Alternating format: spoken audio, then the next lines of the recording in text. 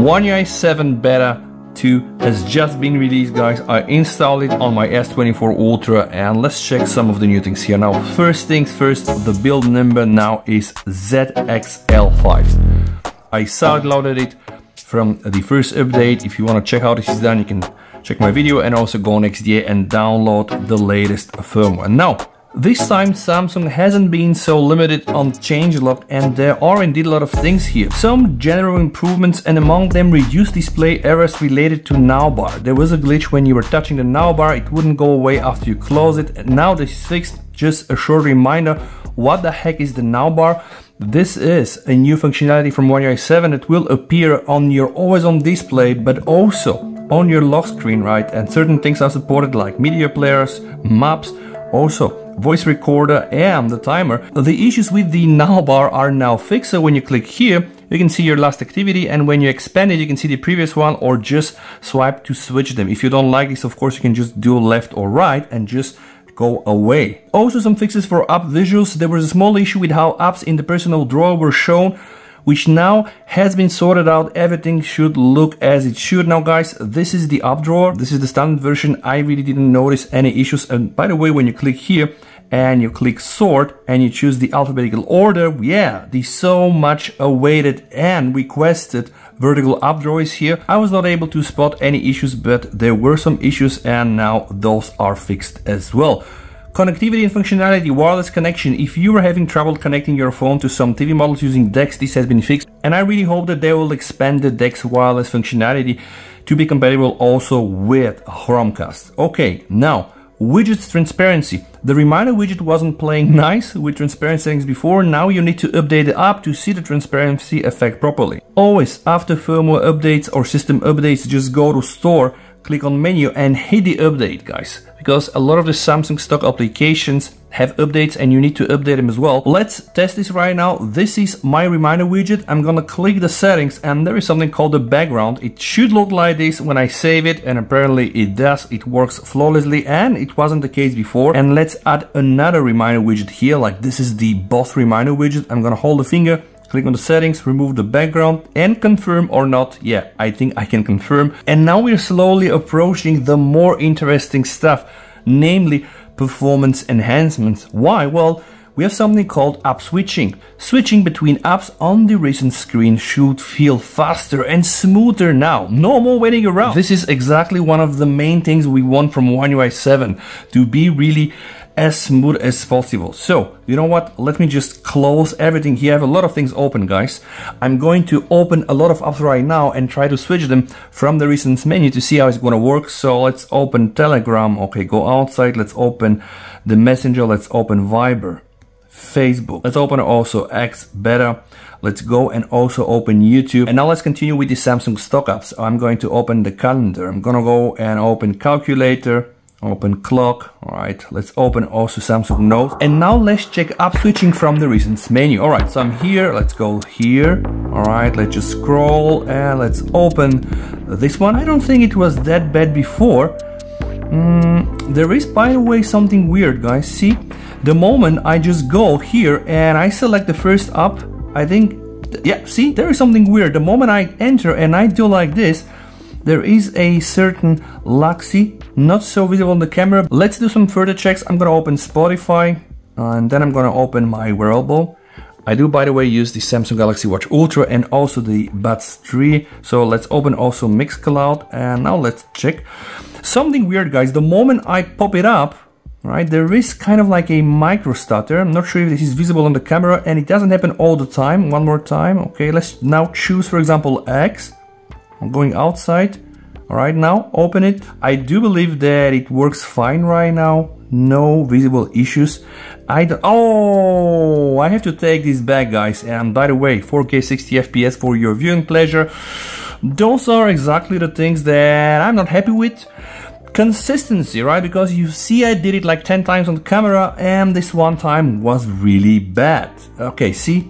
I think this should be fine-tuned. It's not perfect still. There is this micro lag when I just go inside the recent menu, right? The first animation isn't so nice. So let's say that this isn't fixed 100%. Edge panel. If you're using the edge panel for Smart Select, you'll notice that it's quicker to get into now. All right, let's just try to do something like this. I'm gonna open my edge panel, Smart Select. Okay, let's select this. Yep. Okay, sketch to image, create GIF, save it. Right, you can also pin it here. Let's try to pin it. It doesn't seem to be so quick. What do you think? If we read the changelog, they're saying that if we are using the edge panel for Smart Select, we have to notice that it's quicker to get into now, but I don't think it's so quick. See? All right, okay. Maybe I'm nitpicking here. Anyway, it still works. It's not instant, but it's probably better than it used to be. Now, power saving. There was an issue where switching to power saving mode might reset some settings and things have been improved. Now this is interesting. Let me show you guys. Go inside the settings, click the battery, and this is the power saving. By the way, with One UI 7 Beta 1, they already added some new features here. So let's just try to go. All right, I just remove this and this. Okay, no power saving. All right, power saving. Yeah, seems to be okay. So let's say this thing is fixed. We can confirm. Something very important, GPS accuracy. GPS functionality has been enhanced, which means better location tracking when you're navigating or using location-based services. Let's install GPS test and see how quick the phone can fix or log the GPS. I went quickly outside and the GPS log or fix was almost instant. The first 5 seconds the accuracy was 10 meters, but after 10 seconds it went to 4 meters. So yes, this should be working better now. User interface and control. Quick panel, the quick panel where you access quick settings should work without errors. Now, honestly, I tested this so many times, never had an issue with this. And you know how it works. You can click here and just drag and drop those things. And you can go with the separate view. A right swipe will give you the quick panel and a left swipe will give you here notifications. And if you don't like it, guys, yep, you can click the panel settings here and you can choose the together view. So let's just now choose the together view. New settings will pop up, by the way. Now let's try to save it and see what is going to happen. So now, guys, everything on one page. I do have the notifications. Yeah, my timer as well, so I'm going to dismiss it.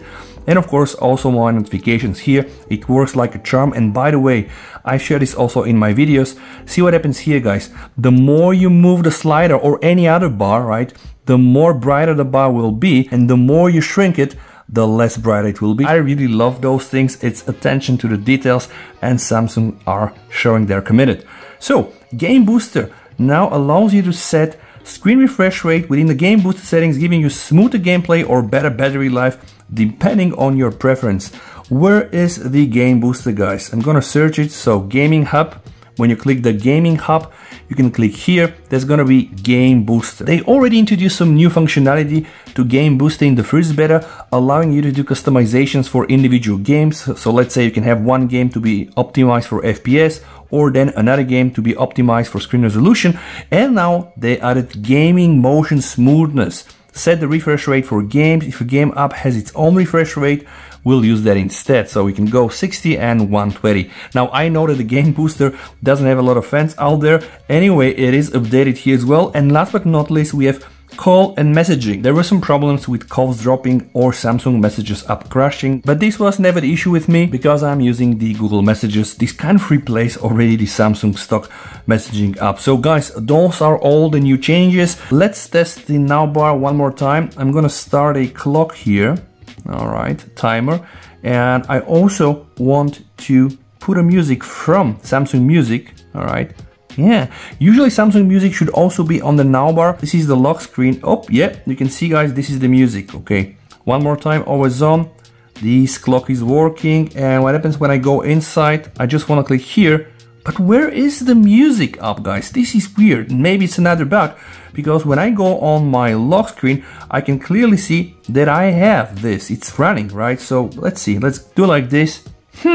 Weird. But then again, it's a beta and they need to make it perfect. And now, guys, something before the end of the video. And yes, I know you have been waiting for this, animation testing. All right, let's just close everything and let's start opening some apps. Ooh, yeah.